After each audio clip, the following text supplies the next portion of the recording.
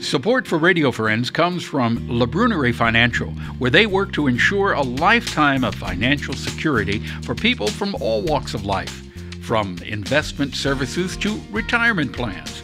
If you're looking for a trustworthy company that has the experience and knowledge to put your interests first, contact La Brunerie Financial, a community-based investment counseling firm since 1966.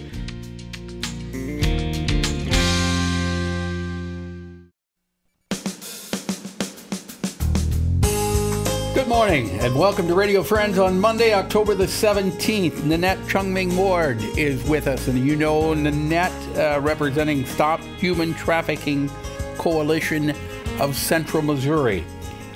This is a topic that we discuss from time to time. I think most people are really not aware of how big a problem human trafficking is, especially right here in Central Missouri. You don't think of it occurring here in Columbia or Central Missouri, but one reason it is, and correct me if I'm wrong, is the interstate. Is that right? Interstate 70? That is definitely plays a part in it, but just our, people struggling to find a job or just abuse in the home, that's happening right in the neighborhoods. You can not even have the highways around and it will still happen. But certainly the highways contribute to the trafficking being in this area. Now, how does abuse in the home contribute to human trafficking? So you can have domestic violence, intimate partner violence, and child sexual abuse. And when there's some form of commercial exchange, like if the husband traffics his wife and gets money for her engaging in sexual activities.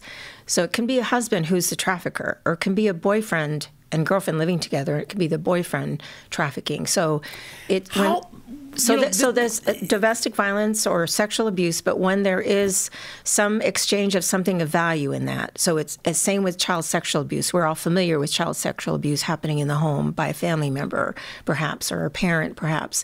But when there is something of value exchanged in that interaction, then it's human trafficking. How often does it occur that a husband is trafficking his wife, or a boyfriend is trafficking his girlfriend? And parents trafficking their children? It's much more often than we would like to think about. Everywhere, Paul. This is, like as you said in your beginning, like people don't realize it is here. So how can you detect this? So it's very difficult because, as we know in domestic violence, the wife is afraid to speak out, that doesn't want to talk about their spouse in any way. So they're threatened, they're living in fear. And that's the same when they're a victim of human trafficking. Again, it might be the victim doesn't even realize it's human trafficking. They just know there's this bad treatment and exploitation by an intimate partner, their husband, their boyfriend. So they don't know that if there could be exchange of drugs or exchange of money, something of value, or not having to pay rent because I'm going to have my wife or intimate partner do this. And they might even realize what kind of exchange of value is happening because of what they're being asked to do and forced to do. So how can you or I or anybody listening, how can they detect that something isn't quite right with a neighbor or a friend? So just when something doesn't feel right, it probably isn't. So if you seem to feel like there's an overprotection, like not letting the spouse who's a victim speak for themselves, or not be able to do anything without permission, that kind of thing. Or maybe, we talk about sometimes bruises that we should be alerted to, and we might think, okay, maybe domestic violence. It could be domestic violence that's in the form of sex trafficking by the partner.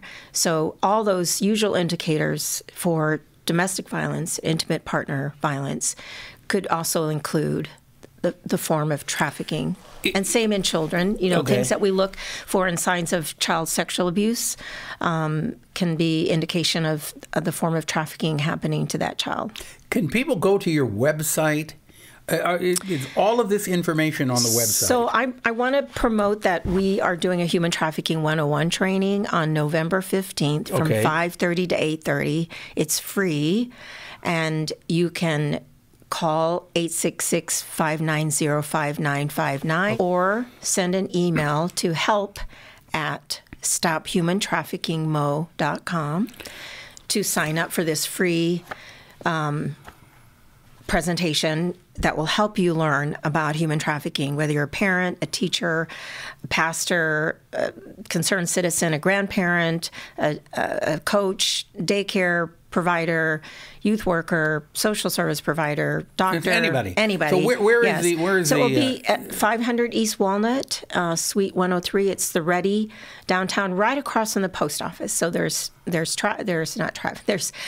parking, easy parking around that area because we're actually a garage is right above that. Okay, in that so building. it will be November the 15th. 15th. What It's night a is Tuesday night. Tuesday night from 5:30 to 8:30. So if you want to sign up for this, the number is 866.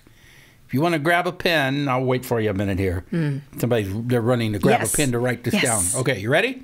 866-590-5959. You can sign up for this. It's free of charge. You will learn something and perhaps open your eyes to what is going on. And the intersections are not just with domestic violence, and this is Domestic Violence Awareness Month. And we work with many domestic violence shelters around the state when they have individuals who are clients that come in, and in telling their story, those who are aware in these domestic violence shelters of human trafficking, they reach out to us to give additional support to these individuals because there's an added layer of the violence that's happened to them that includes something of commercial exchange that makes it human trafficking and not just simply domestic violence, but also child sexual abuse, to understand that within child sexual abuse, it can be trafficking. And there's some important legislation I want to mention quickly that went into effect August 28th. You've probably heard me say here before that we could arrest our children for prostitution. That has changed. Now we are acknowledging that these children who are in forced prostitution or being raped for pay by a buyer to somebody who's controlling them, that they're actually a victim of human trafficking, a victim of sex trafficking, and that's a form of child sexual abuse. So now they're treated as a victim. They're not arrested as a prostitute, and there are things in place to get them help. Also, a statewide council being put in place for us to look more closely at our children and their safety, and also not having them caught up, lost in the legal system, criminal justice system as a victim, instead getting them the help they need.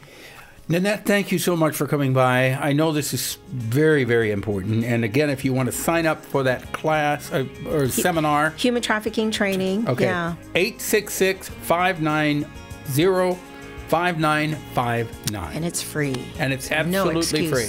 Okay. Thank you, Nanette. Appreciate it. Thank you, Paul. Come back again. We're out of time for today. If there's something you would like to hear or see on our program, drop me an email, pepperp@missouri.edu.